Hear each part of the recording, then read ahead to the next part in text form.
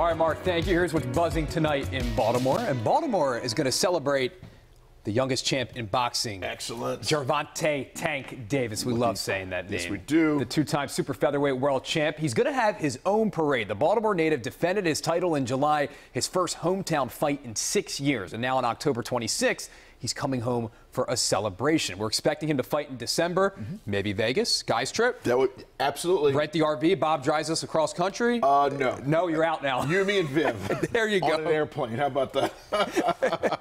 Well, everyone knows and loves Mr. Trashville. You've seen him down at the Inner Harbor. Now you can help the Waterfront Partnership's Healthy Harbor Initiative and look good while doing it. They're letting you choose a new T-shirt design. There are 4 options. You have 2 days left to vote on Facebook and on Twitter. All the money raised from the shirt sale will help clean the harbor. I like it. Yes, for sure. And the last one over here. All right, Vic, we've got a winner. We've talked about this story before. This is the ultimate Old Bay fan. She's a Maryland native who now lives on the West Coast, but look, that's not stopping her from showing off her love for Old Bay. Earlier this year, the beloved Spice held a social media contest to find their biggest fan. She won an Old Bay trophy and then that coveted Old Bay electric scooter. Boy, as much as I travel across the country and I go into restaurants and I see that Old Bay container, I feel like I'm back at home.